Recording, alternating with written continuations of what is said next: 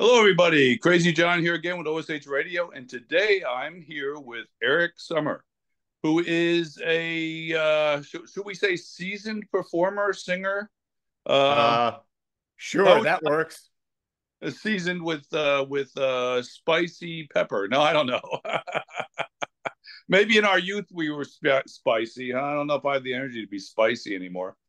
But so tell us about yourself. Tell us about what got you into music, exactly how long you've been doing it, and Sure. highs and lows you feel. Well, I started out, I grew up in Southeast Asia. My dad was in Vietnam for a long time. When we got there, I was 5 years old. They gave me a Sears Silvertone guitar to keep me busy. So I worked with that. By the time I was 12, I was playing professionally downtown in Bangkok on Selam Road at the Trolley, which was a bar for, GIs on R&R. And I came back to the US. I got pretty good. Came back to the US, went to Boston. So I played the Boston scene for a long time. Got picked up by Don Law, started touring when I was about 17 with Little Feat, John Nice. Mayall, John Hammond, Dr. John, Buddy Guy, Junior Wells, Lowell George, the Birds, the Cars, Mission to Burma, Gang of Four, it just went on. And then I was in Europe for 3 years with Nick Lowe, Dave Edmunds, and I was in I was very influenced by the scene that was happening in Boston, sort of the new wave, the Cars, the neighborhoods. So I had a band called the Atomics. We were very successful. And we toured for years with Mission to Burma, Gang of Four, Reckless Eric, Bram Tchaikovsky, and the Dead Kennedys. And so did that until time in the road caught up with me. I had to stop. I was going to die. So took some time off, cleaned out. I was smoking and drinking whatever you put in front of me, and cleaned out, uh, refocused on my acoustic stuff, which I started with, and been playing that ever since. And then I have a beautiful, my other half is her name is Gretchen, and she is just wonderful and she has good guardrails. So I try to stay focused. So she And keeps that's you. what I'm doing. Yeah, so that's what I'm doing now. I'm writing a lot of songs. I'm playing out all the time. And I have a great band called Eric Sommer and the Fabulous Piedmonts. And you can get to us at Eric Sommer, SOMMER.com. And you can check it all out there. I've got 4 books of poetry out. I'm a published author. I've read a lot of short stories and I write songs and, try to make the world a happier and better place for everybody. That's nice. That's I say that a lot on my interviews. People don't realize that when someone's a creative, they're kind of a creative, and it doesn't just go in one area. Although I've been writing more lyrics because I'm not a good singer and I'm not a good musician, but and I love it when someone does one of my lyrics that really is how I mean it to be. I put mine out there with me singing it and doing and getting some music behind it, but I know it's not good, but I hope that my hopes are somebody will hear the lyrics and think, "Oh, I like those lyrics. I'd like to use them." But like you said, you did some poetry and stuff because people sometimes forget that lyrics are kind of poetry. Well, Uh, they are, but songs are not poetry. I mean, songs are not poems. There's this very specific, um, songs are a very specific category. There's a guy named Max Martin who really changed the whole scene. He he analyzed he and Dennis Pop from Copenhagen analyzed 500 songs and they pulled out the things that make songs specifically different. And they got together and they figured it all out. And then they were driving around Copenhagen, and these kids from Gothenburg, Sweden, which is just a little bit north, had sent them a CD. Remember CDs, everybody? So they put the CD in the CD player in this car, and the car was so beat up, and they couldn't get it out. So it played over and over and over. And so they looked at each other and they said, "Man, we're gonna help we're gonna help these kids." And so they took the song and they remade it. and it was a monster hit. It stayed on the charts for 35 weeks. And the kids from Göteborg who did this in their basement were called Ace of Base. And the name of the song was I Saw the Sign. Everybody should know that one. It was Right. huge. Couldn't get it off the airwaves. So, and then I do a lot of work in Nashville, and, songs are songs. Poetry is a different animal. But I'm so glad to hear you're writing both. I mean, so many people have so much to say, and there are very few outlets for them. So, writing poetry is it's another side of the coin, or the tetrahedron or the quadrahedron. Some people talk about having writer's block, and I often don't know if writer's block. Sometimes I think that there's a lot of stuff out there, and even like doing videos for YouTube. It's like they say the biggest burnout is people run out of ideas. But the philosophy I have about a lot of things is what's happening in your life right now. What are you doing right now? Like I wrote a song the one day when my dog was irritating me in the kitchen. And I titled it, I love you, but you got to get the hell out of my way because you're trying to do things in the kitchen and the dog's in your way. But you do love them, and so I think if you take the attitude, and the same thing with videos, is whatever's on your mind for the day or something you think that's going through your head, if you do a video on it or if you do a song about it, if you approach it in that direction, not everything's going to be a home run, but you're going to have material and you're going to be able to do work with it. I don't know what you think about that, but that's kind of what I think. And I think if you take that approach, it's not as easy to have not have any ideas. I think writer's block is a myth. And if writer's block, you're an idiot because there is so much to say, but you have to just calm down and find the path. Uh, um, uh, Quincy Jones, who tremendous arranger, and uh, I believe in his philosophy. Writer's block, it's more like opportunity. It's not a block. It's just you've got to sit down, calm your mind, and the answer will come. When he has that problem, his approach is he lays down, he tries to get back to his alpha waves, and he takes a short nap. He wakes up, he's got more ideas than he could possibly handle. And the same with Leonard Bernstein did the same thing.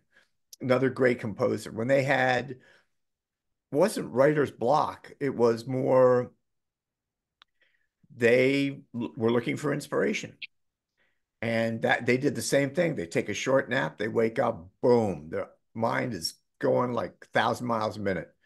They can't stop. So I think writer's block is just a myth. And if you're having it, you know, shut up, sit down, take a few minutes, and calm your mind. It'll come. I think of it more as low motivation in some for some reason. Because you could write a song about having writer's block. Sure. You could write writer's block blues. You know what I mean? Anything you want. Anything So you want. The name of the game is that inspiration is everywhere, but it must find you working. That's that what is a good. that's what Pablo Picasso said. Inspiration is everything, but it must find you working. The muse can only descend when you're working. That is a good point. So now we're Yeah. talking writing. What are your favorite genres of music? What has been and what has been your range over the years? Everything from acoustic, country and western to uh electronic soundscapes and everything in between. Do it all, love it all. And I'm sitting here in a full studio, keyboards over here, guitars over here. It's just plenty of mics. Here's one here. Here's another one here. I mean, just keep on going. And I right now, my original material, which you can hear at ericsommer.com, some of the stuff like Red Queen is so powerful and gets a lot of airplay. and Red Dress, which takes acoustic guitar and slide guitar and integrates that into a rock pop sort of format, and that's been very successful. But I like the I like I like I like it all. I'm a genre hog. I like it all. It doesn't matter to me. Whichever one is whatever you want, let's go. Hmm. I used to joke in the old days, not only would I be out with the band, sometimes we'd do 5 gigs in a weekend, but I'd work for a couple local music magazines and be writing articles and go and see other bands when I wasn't playing. And I used to joke, people used to ask me, what kind of music do you like? And I'd say, I hear too much and I hate it all. I tell them, you know, it would be funny. There'd be sometimes I'd come off a weekend from playing and visiting to see other bands, and I wouldn't even turn my car stereo on because I just wanted some time away from it. I don't know if you've ever felt like that, but sometimes you do need a little time, to re-groove yourself. I think that's legitimate. I don't have any problem with that. Um, I don't have any problem with that. I'm just excited to be able to get up in the morning and write. And I am happy and I'm focused on today. I'm not thinking about the future. I'm not thinking about the past. I'm focused on today, being in the moment now, and writing whatever is going on, whatever my thoughts are. I have a notebook. I have a stack of paper. I keep, maybe a foot high mound of lyrics and song sheets. I'm always adding to. I'm always writing stuff down. I have no idea where the good things will come from, but I'll watch something like Perry Mason. And, I got a song idea a minute. Those are some of the best writers for television ever. And it's wonderful. The thoughts are clean, they're crisp, they're clear. You get an idea. And it's very easy then, or less difficult, to put together your your um song plan. Or, there's a very specific way to write songs. And if you want to get what you want to say across without any problem, you have to write it out. And the song process, the song format, the writing format is an incredibly positive, convenient, and excellent way to do it. So that's kind of what I've been that's kind of what I've been doing. Um, when it comes to that, I just like it all. I'm inspired. Uh, um, just excited to be here, excited to write, excited to play. The other thing is, sync music is pretty big, where, music beds for TV shows, for advertising, for all kinds of things. And I have a great account on disco.ac, which is an Australian platform where all the music supervisors from LA and New York go to select music. And the thing is, you got to keep that thing loaded. The name of the game is you have to come up with product. You gotta have it, got to keep coming it up with it. Got to have it all the time. Got to keep rolling, keep composing, keep putting up new stuff because you never know what's going to hit. The more times you put your hook in the water, the better your chances of getting something. So I'm pretty focused on that, and I'm playing. I just got back from a show last night. It took me an hour and a half to get there, and it was just spectacular. We have a drummer, Amanda, who is just phenomenal. She is a symphonic drummer for one of the regional symphonies. And when we get together, it's just magnificent. We love playing there. It's in Winston-Salem. It's called Earl's, and we were there all summer. So we'll be back in 2025. So that's what's happening over here, dude. So now you talked about your first guitar being a Silverstone, uh, Yes. which is funny because I think the last Silverstone I had was a Paul Stanley. Remember how they used to do the Kiss guitars and stuff? But Yeah, I remember Kiss and their guitars, sure. I remember, yeah, but I remember Silverstone, so that just sticks in my mind. So, and you also said you have a keyboard. What are your favorite instruments to play? You know, I like cello and guitar, acoustic and electric, and harmonica, good harmonica player. That's, right in there because that's where I like, that's my sweet spot. Those those tools are what I use. And then I have, maybe 7 or 8 guitars, all different tunings. Um and that's a big deal. So when you tune something differently, it just, changes the whole texture, the context of what you're doing. So I like that, but it really doesn't matter. I'll do whatever you want, and you know, try not to be limited. Sometimes you can make a really cool sound. You just take your, little microphone out to the woods, just hit a stick against a tree, record that, take it back in the studio, duplicate it, uh, process it a little bit. All of a sudden, you got a whole new uh, percussive arrangement that you can go to town with. There's so many things you can do.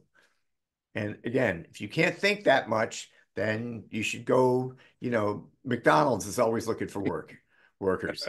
So, Or Walmart, you could be a greeter. yeah, I could be Uh, a greeter at Walmart, be a stocker at the Safeway. It's all good. there you go. Now, what role do you prefer in a band? Do you prefer being in charge of the band or just being sometimes a player in the background? I've known people that have their own bands where they're in charge, and every so often they like just being in the band and not being in charge. What have you found over the years you like the best? The best management is making everybody feel like they're in charge. That's a nice point. And I never force anything on anybody.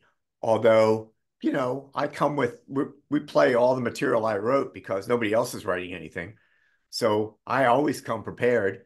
And I've got about 40 songs that we do, most of which I wrote. And if I sucked at it, okay, I would do something else. But I don't. I'm a good songwriter and I'm a good player. So put those two together. We formed a wonderful band. We're doing a lot of my material. We do a couple of covers, and it seems to work. You know, but we're not a cover band. We're not the human jukebox. This we're not going there. I hate that. I mean, that just robs creativity and it just gives bar owners a chance to hire a human jukebox. What the hell does that do? Um, might as well save the money and just get a CD player or a Pandora or whatever. But there are some places that like and love original music, and the players that I search for are really top of the line players. I want to play with people who are as good or much better than I am. Otherwise, I don't learn anything, and I don't grow. And when you have players like that, you just show up with any idea, and all of a sudden it'll become a song. You know, drums will just pick it right up, bass player will lock right in, done. That's the part of it. Put vocals on top of that, write the vocals right there. I recorded a whole album in a studio, making it up as we went. And it was wonderful. And we needed a song, last song. I just made it up and it worked. It was one of the best ones. So that's kind of it. But you have to have somebody, making the shows, getting it organized, communicating with everybody, telling everybody where to be, when, and then you got to pay everybody. And a lot of bands, meeting a couple of kids today or people around on Wednesday. And this one girl, she's a great singer. She was with a band that the guy um split everything, but he kept 2/5 and gave everybody else 1/5. And and then he had all the lights and I give everybody equal pay. I don't do that. It's a trio, cut everything by three.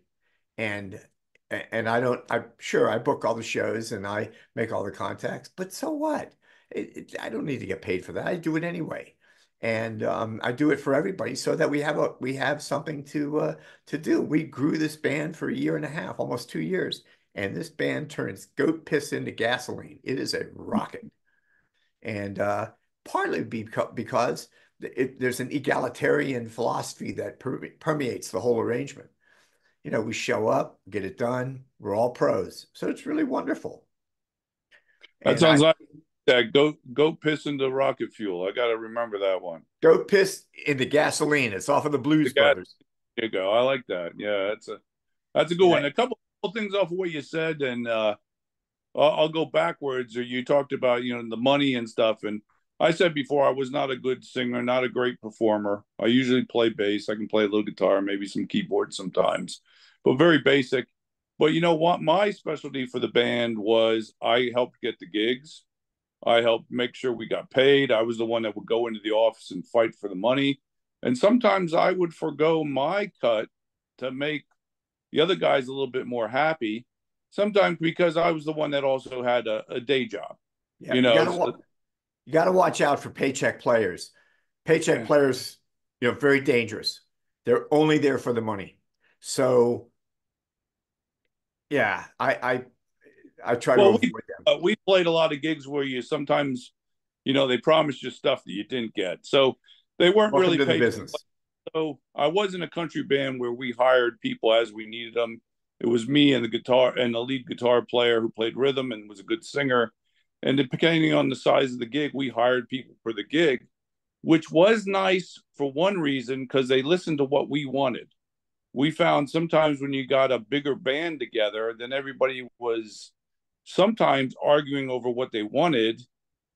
And it was like, I found sometimes the people that come up with these great ideas, they come up with great ideas, you change things around, you actually like the ideas, but then they leave because they have some other idea to go somewhere else. That's So fine. that You was keep their, you got the other ideas. So fine, great. Don't that's get frustrating. attached. Do not get attached to the creative. Don't get attached to it because these things come and go. And the way to handle that is just, oh, okay, great. Hey, thanks a lot. See you later. Good luck. Take that idea, work it on your own. Find somebody else. There are a lot of players out there. Now we also touched on the playing the cover band's music, and that's one of the things I had an argument. My son does his own music. He plays in Philly a lot, and there for a long time he only wanted to do gigs where he only played 100% of his own music. And I'd say to him, "Well, they kind of like it if you throw some covers in." And I said, "Throw the covers in and your own music, and pick stuff that complements your music." Yeah. And he does that now, and because they like hearing occasionally a song they know otherwise, even if they do like your stuff. And I think that's even a lot in the old days. A lot of the great artists had covers on their albums. The Hey, the Beatles, Beatles were a Stones, cover band. The Beatles were a cover band for 5 years. exactly, And their first record had more songs by other people than by them. exactly. And people seem to forget that sometimes, but Yep. now he doesn't do that. He throws things in like the last song at the end of the night. They did one of the Beatles songs. It was great because he got everybody singing along and stuff. But there is a place for the covers. But I understand what you're saying about people that only play covers, and you're right. They're kind of a jukebox. Although They are, there is a market for that, but yet no that's question. I don't know. I like my creative and now you Yep. write songs. Have you ever written songs for someone else? I have not yet. I Nope. just wondered how you dealt with that because I know artists a lot of times have a hard time, and I've had a hard time too. You write some music for and with somebody else, and they change it, and you're like, ooh. I've gotten two songs I was nominated for Grammys on, and I tell you, sometimes it's rough. Like my song about "I love you, but you got to get the hell out of my way." That was changed by a gentleman to "I love you, but you got to get the hell out of my life," and it's like you kind of didn't get the meaning of the song. But or one time I wrote a song called Iron Horse Cowboy, and it was actually a motorcycle song, and it turned into Iron Guitar, and he changed the verbiage of motorcycle in the song to scooter. It's like, oh, but when you do something with someone else and you turn it over to them, you got to kind of be. It's kind of like I think a parent, and you got to be like, now my child is going off to school, and there's things they're gonna do. You kind of got to look at it like a parent, like you're the parent of the song, but you don't have full control over how it lives its life once it leaves you. No, You know, let go. Let it get out there and live. Don't try to control it. Let it go. If it comes back to you, it's yours. Don't worry about it. Do not worry about that. That is nonsense. And also, that's a waste of time, energy, and talent. If you can't write another song, you shouldn't be in this business. Well, yeah, I know. That's the biggest thing I had. My one band had a record deal, and the big thing they did was argue with the people at the radio at the record label, and it was like it ended up going nowhere. And it's like, can't you just go along with it? And I understand you feel like your baby's being mutilated, but it's getting out there, and that sometimes you have to do that as an artist. You have to get your stuff out there until you, I hate to say it, until you can come to a point where you can have control that you want the control of. And sometimes that might be sad. I don't know. Have you ever had to deal with that or not really? Uh, Say that again? Sometimes, like we had gotten a record label deal, and they wanted us to do different things and change this and change that, and basically it turned into a year and a half of the band just arguing with the record label until they finally released us from the contract. And it was like they just, I felt the band wanted too much control until we got started. I mean, let's get some, my philosophy was let's get some stuff out there, and then once we get it out there, let's gather more control, is how Yeah. I You felt. got to read the contract. You got to read the contract. Did you ever see a movie called That Thing You Do? Yes, yes. That's, I love Tom Hanks. That is a very good representation of what the hell goes on. And one hit wonders are everywhere, a dime a dozen. And, you know, uh, we have a bass player. He's really good. But, you know, when we play, when we were playing in Winston-Salem, he couldn't make it because it was too far to go and he wanted to sell furniture instead that afternoon. So, okay, thank you. That's just dumb.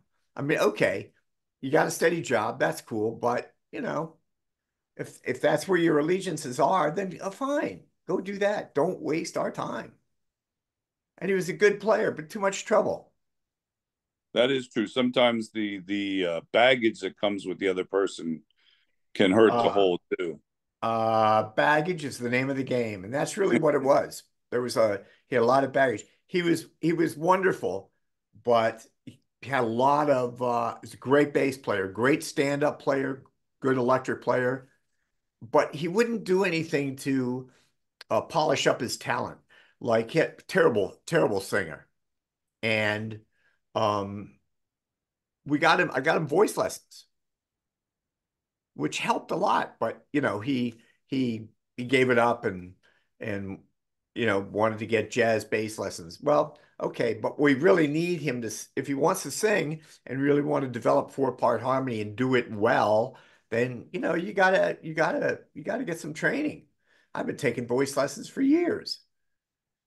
In Boston, I took him with Preston Sandiford, right above the Colonial Theater or the Pilgrim Theater, right on Boston Common. And I did that for probably two, maybe 3 years, every Tuesday afternoon.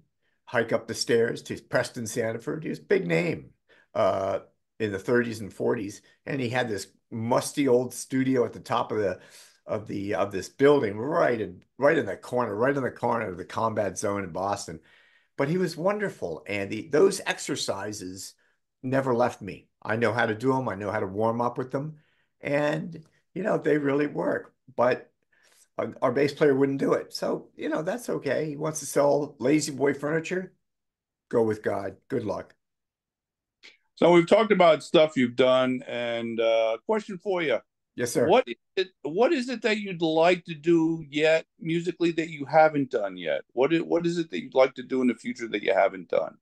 I would like to get on a 30 or 40 show tour with well, we can't do Waylon because he's no longer here, with Elvis Costello, if he's still touring, or maybe a couple of the young players out of Nashville.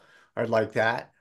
But that's really, I live my home is that 8 by 10 area on the stage, center stage. That's where I like to be. That's where I'm best. That's where my life starts. And that's what I want to do. Everything else is preparation. That just made me think. I'll tell you a show that I've kind of enjoyed. I've seen Ringo do his All Star shows, Love that guy. and I love the way he gathers a bunch of artists that are known for other things, and then they all take their turns doing their parts of songs that they Sure. known for.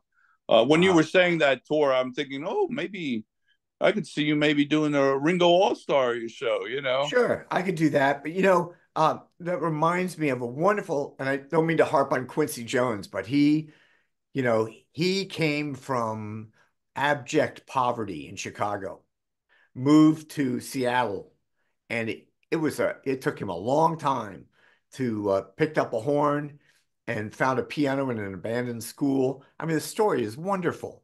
And he ended up playing trumpet at a very young age with a lot of the big bands that came through Seattle.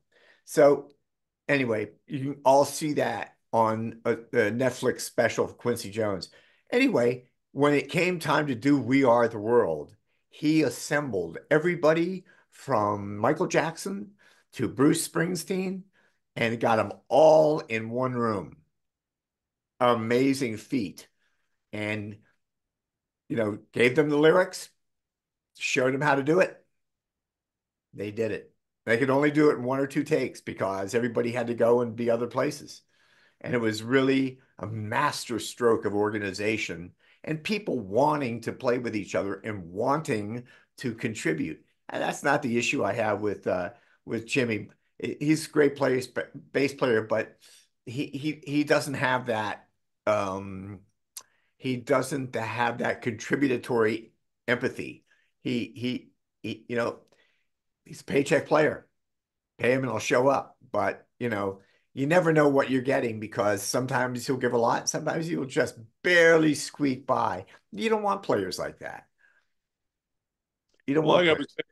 saying before when we said about paycheck players, when we had the when I had the 2-man country band and we'd hire drummers and lead guitarists for bigger gigs, sometimes I did like the paycheck player if we got ones that you paid them to do what you wanted them to do and they did it. Yep. You know, when you didn't have somebody that came in and says, "Well, I think we should do this, this, and this," and you're like, "Well, we have it set to do this." And I found when they were paycheck players, if they were good paycheck players, they just did their job and you were happy with them. That's And great. If you're in the studio or you've got a set show, absolutely. They can come in subs. A good sub who can read, who can write, doesn't give you any shit, and shows up, plays the show, and is gone. Pay him, done. I like that. That's in and out. But I'm still stuck. I'm not stuck. I prefer to be in an area where the players, like last night, you can't believe what a show it was last night. It was amazing. Um, People kept coming in. We had $100 tip from a guy from Germany. I mean, but Amanda and she is a symphonic player. She is a monster, and she never runs out of percussive ideas. And I'm pretty good. And together, we just went, and we got such a great response. Um, her heart was in the game. She had skin in the game. Her heart was in it and she she gave over the top and it was wonderful. And she was hungover as hell, but she showed up and she did it. And that's something that you rarely get with paycheck players because they don't have any skin in the game. They're a that, paycheck player. yeah, that's a good point. Uh, Now we talked about what instruments you play. Is there Yes, sir. any instrument that you'd like to play on an album or a song that you haven't done yet for the effect? I mean, there's a lot of musicians out there that have gone out and done different things. Like, I guess it was George Harrison, like that. What do you call it? The sitar or whatever. Sure. He, yeah. I mean, is there anything that you'd like to experiment with on a song that you haven't done yet? Very much so. Thank you for asking. What a great question. Uh, um, I don't know if you can see it. You see that cello in the back? Yes. Yes, I am anxious to become a much better cello player and to do it live have the band clear out and let me just do a solo cello and sing. I would love that.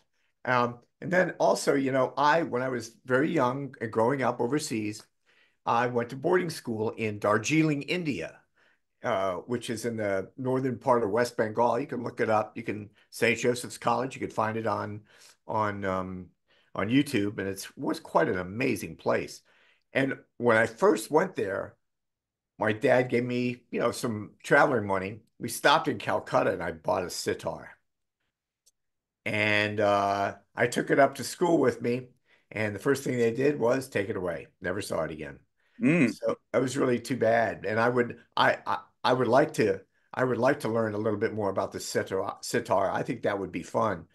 And especially, if you ever listen to Ravi Shankar, some of the really great sitar players. And George Harrison was no slouch.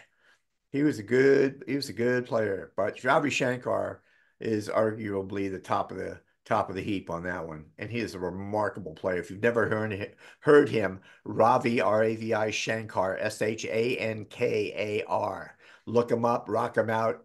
Uh, he's phenomenal. I like that. I like that. I like cello, but that's it. I don't want to get too cluttered, and I lose my focus. I'm just too spaced out musically. Got my piano, got my cello, got all the guitars, harmonica, um, and that's really all I need. And then, they're just tools. What's up here is the name of the game. So, I'm trying to write, and then when I find the appropriate thing, then I grab a guitar if that's the appropriate thing, or a Telecaster if that's the appropriate thing, Stratocaster, open tuning, Sears Silvertones. I got plenty of guitars, and that's really it. And I just like to focus and put out good stuff. Paul McCartney is a multi-instrumentalist. He does a lot of stuff, and he's a very talented drummer. And he steps in every now and then, shows Ringo how to play, and it's good for him. But he's very unique. He's very unique. Paul McCartney's great. I saw him just a couple years ago, and he still is a great performer. Hell And yeah. I often talk about Paul McCartney and his ex-wife, the deceased, about how they did Wings, and how Wings was basically him and her, Yep. and the touring And band and and was a tour. Denny. Well, yeah, yeah, but I mean, a lot of it was him playing the instruments and recording the different tracks and stuff, Yep. and people don't realize Nine Inch Nails was mostly the one guy also, Yeah. and Well, look at the White Stripes. That's just Jack in the studio. Oh, and bring in Meg for a little drumming. Yeah. I mean, he and it's was thing, and producer people as talk well. about the band, and you're like, well, no insult to the bands though, but they're kind of touring bands, and the head guy is the guy that does the music and the recordings, and but it's interesting because they're the people with the spark of the most creativity, and it's amazing when there's people like that have that much creativity, I think. And there's a lot of things I wish, abilities I wish I had, but sometimes you got to play to your strengths. Like I said with the band, I used to get us the gigs, I used to take care of the money, I used to, because there was a lot of people in the band that couldn't do that. They might have been a better musician or a better singer, but you need everybody to work as a group and pull everything together, I think. So I never like to let these interviews run too long, because I know people don't always hold their attention. So I wanted to ask you this question before we're done. What would you like to give as advice to a new young guy or young lady starting out in music, and what would be your advice to them? Content is key. You got to have something to offer. And now it is um it is very competitive. But Taylor Swift sucked a lot of the air out of the room. She is great, but she doesn't even write her songs or arrange them. Most of that stuff is done by Max Martin, and she has a couple of other players or writers that she uses, and she can barely sing. But when she does it, it's just her and a cast of thousands. Don't be fooled. She's been doing it a long time.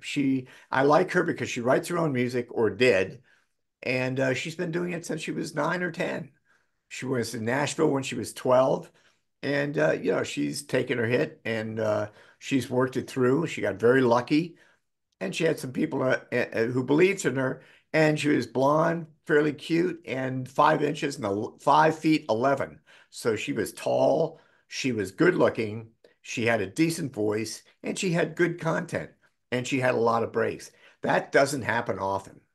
Um, you know, uh, if you're just starting out, it's just like high school. You got to make friends, you got to be with the right people, and you got to treat everybody really well, because if you don't, it will come back to you when you least expect it, and you don't need it. So uh, friendly, but you got to have content, and you got to be a good player. The 3 core days of Taylor Swift are long gone. Now, if you want to survive, you've got to be a good player. You have to have something. And by good player, I mean, listen to Cat Stevens. That guy is a very underrated, Love Cat. underappreciated guitar player. Oh my God, he was phenomenal. Cat Stevens and Chrissie Hynde, they were very unique. They had Cat Stevens, very unique voice, wonderful presentation. And he was gone by the time he was 23. He did it all in a matter of 3 or 4 years. And then Chrissie Hynde from the Pretenders. She has a very unique voice, a very unique presentation. You got to have something like that. You can't just be on one of the regulars. No, if you want to, if you want to survive in that business, you've really got to come up with something different. And I don't mean get tattoos all over your face or all over your body. That's nonsense. But you got to have something, and you got to have a message. You got to have good songs, and you have to be a good player, because, and you better have a thick skin. And you got to be able to roll with the punches, because there will be many. It is a rough and tumble road out there, and as much as you as a young player might want to get ahead, so does everybody else. So, think of a new way to Gretchen just said this the other day. You want to be water, and you find an obstacle, be water, go around it somehow, find another way, another opening. But the name of the game is persistence. You got to keep at it.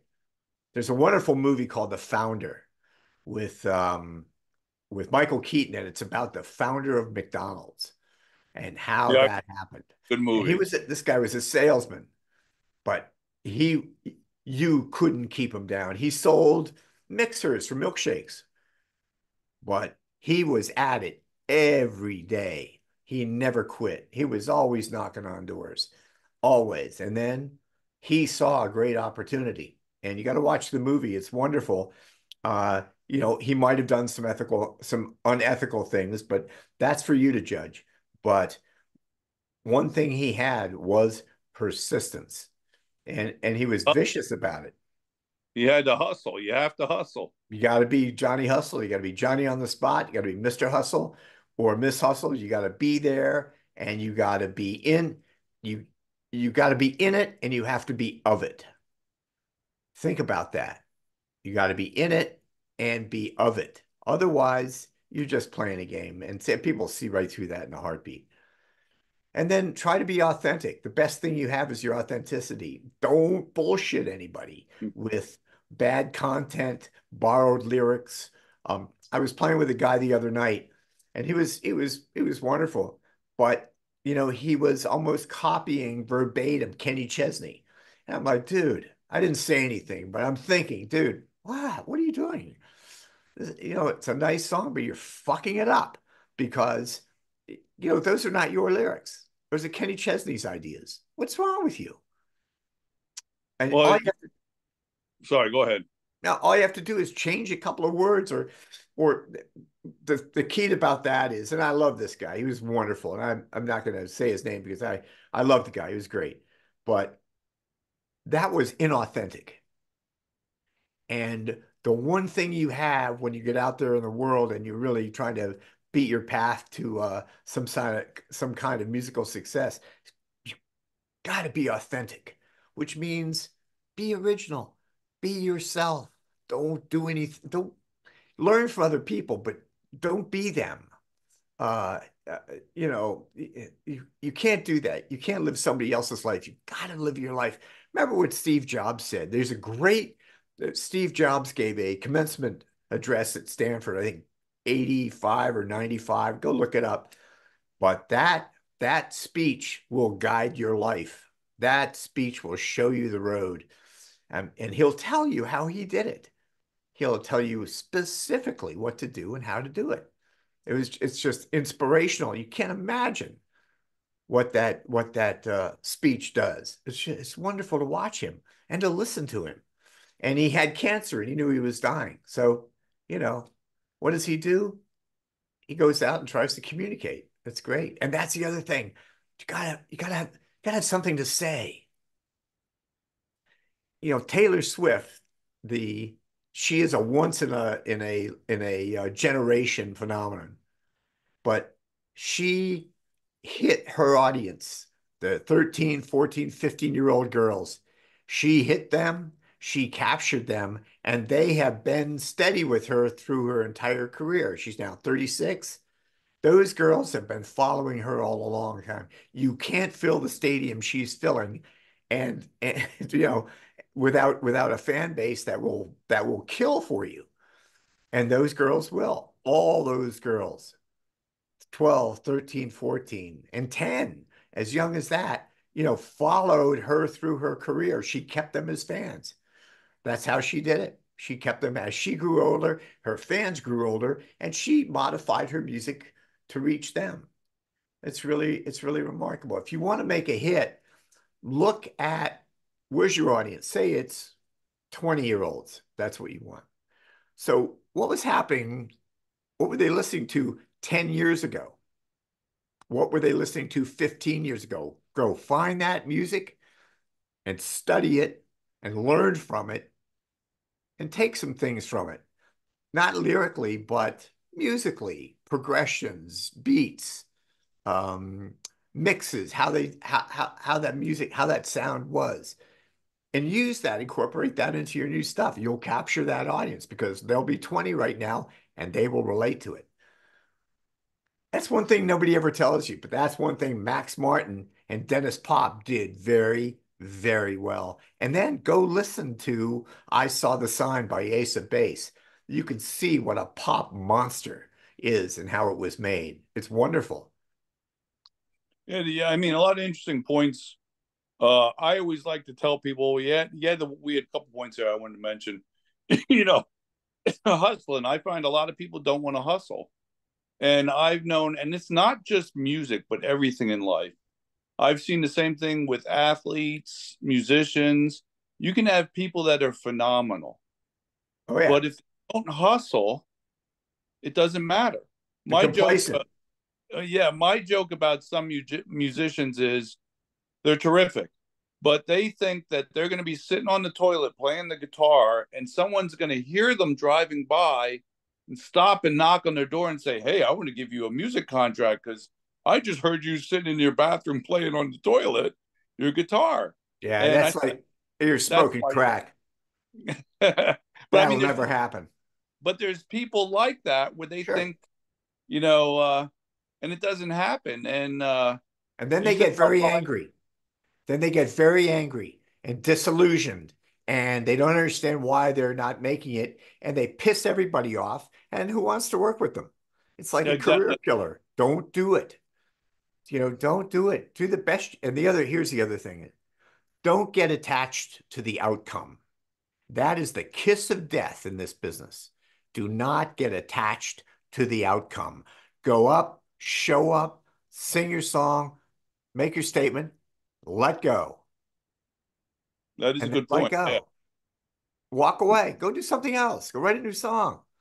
You know, if, but don't get attached to the outcome because you will always be disappointed. It'll never be what you wanted. It'll always be something different. Might be good, might be bad, but who cares?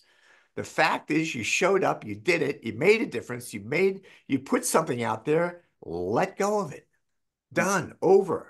Move on That to is a good. something That's else. what you need to do with your lyrics when someone else changes them too. Is I actually have a poster up that says "Let that shit go," and that's to Yeah. remind me sometimes about things to let it go. Another Yeah, thing you talked about who was cares? writing your own songs and being behind it. I talking about. I used to deal with comics, and comics. One comic said to me one time. He said when I interviewed him, he said, "I find the best jokes are the ones I write about my life." He said, because then when I tell them, I have my feelings and my life experience behind it. And I think that works with the music also.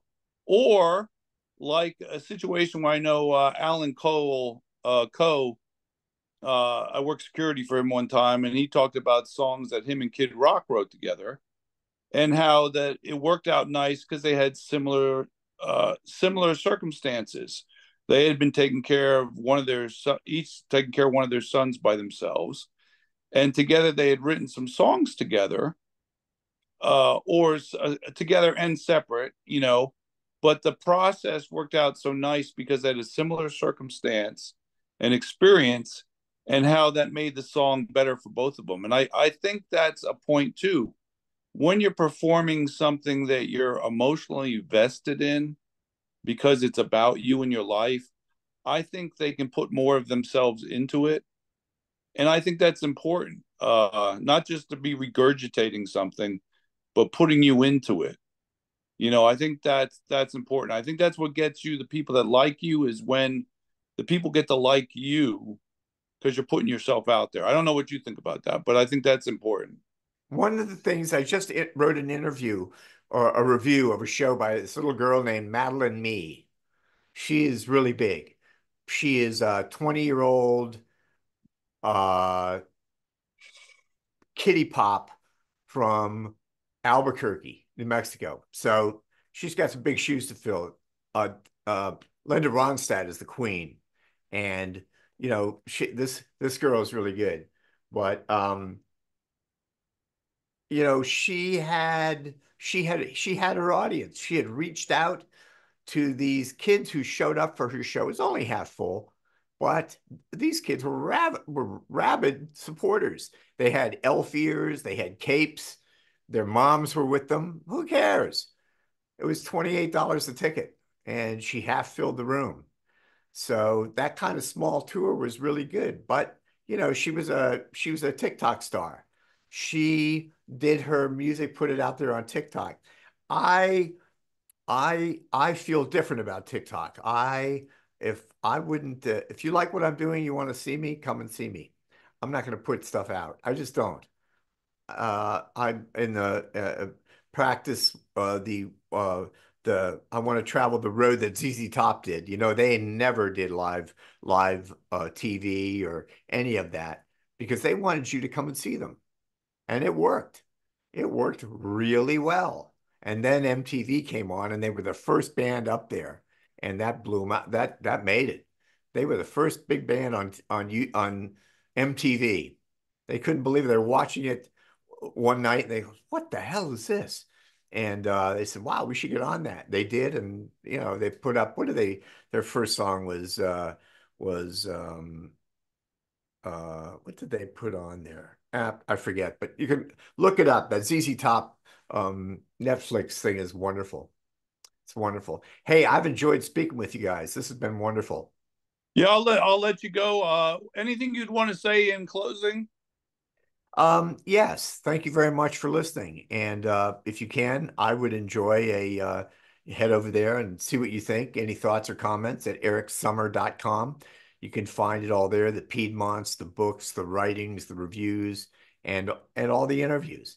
It's all that, such as this one with John, which I'll post.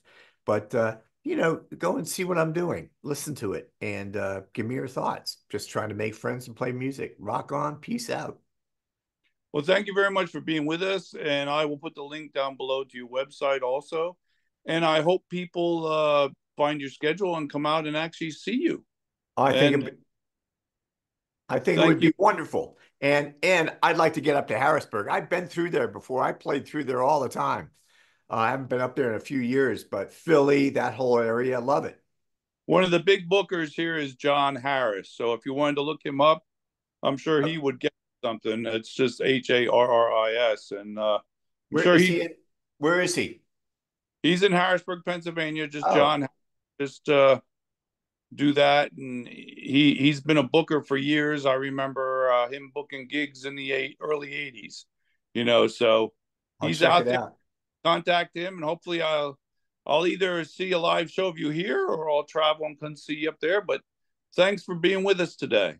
My pleasure, John. I wish you much success. Loved your radio show. You're a great interview. Rock on. Peace out, baby. Thank you.